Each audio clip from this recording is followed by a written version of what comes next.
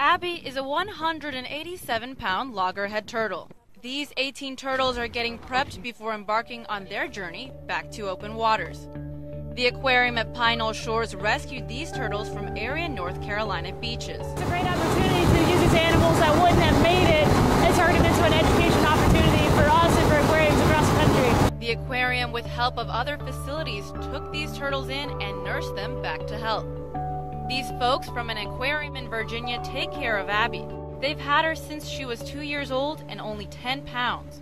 Hold her like this. Now at the age of 5 and close to 200 pounds, she is ready to go. Pretty rewarding to come out here and set her free. That's probably the best part, actually.